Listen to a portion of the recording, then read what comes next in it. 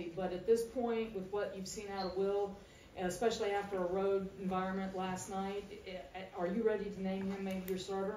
No, I'm not ready to do that yet. I think we'll have a conversation with the depth chart over the weekend, and we'll have a depth chart or something close to it available when we talk to you on Tuesday to be able to go through the moving parts of not only Ryan's health, but whatever there are going on the offensive line, which there is, coming out of that game, which there would be like in the defensive secondary. So there'll probably be some moving parts here over the weekend. Again, when we lose, nobody did a good enough job. I think there was some good plays. I think that there was some decisions that we can't make, and throwing the ball into cover two down the sidelines isn't something that is going to be very advantageous offensively if you're trying to take care of football. Have you had? Oh no, they got the edge twice, right? There were two big ones on the edge. They had two, a 15 and a 14 that hit up the middle. So,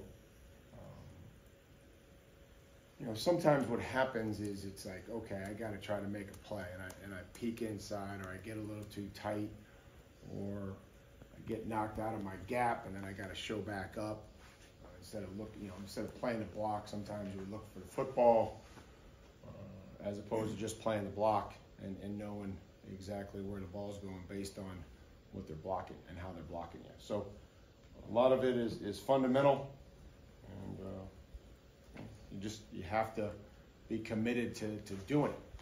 Guy blocks you, you got to block out, limit the space, right?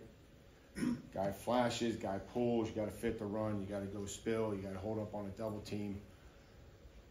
That's what happens. It's not all those things.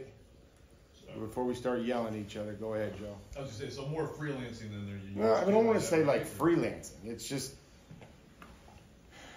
you can't really. I could go through one by one every double-digit run, and so whether that's a freelance, somebody being in the wrong spot, somebody getting just blocked, right? They blocked you. Somebody getting knocked over on a double team, us not fitting a gap scheme, somebody needing to spill, not getting it spilled, whether it's a toss crack and somebody's got to get up and in and somebody's got to overlap or miss tackle. There's a lot of those just things that come up. So I wouldn't say that it's one particular thing based on the multitude of answers that I try to give you. How do you not talk more about the offense's inefficiency to get touchdowns and focus so much on the defense when they're only giving up 20? Because I know what it's supposed to look like in all three phases. And again, in that particular situation, we all felt like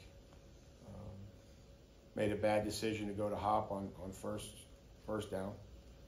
Missed Tajay, on second down, and instead of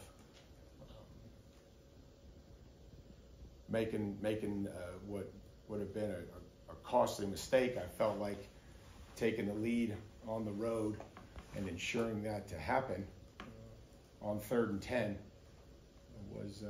was the right decision. And so that, again, you can say settling for not scoring touchdowns, just trying to weigh the best way to try to win a football game. The best way that I felt like at that time, based on the circumstances, based on how the game was going. There was other times we get the ball on the 9-yard line and we gain 5 yards on first down. Probably if Derek Stiffarm is the guy, we probably score. We gained 2 yards on second down and ultimately scored on 3rd down. But there were 3 plays of at least what you would call efficiency. And again, they weren't at the end of the half. So now you're, sitting there, in the mid red or high red with 3rd and 10, and I just felt like that was what was best for us at that time.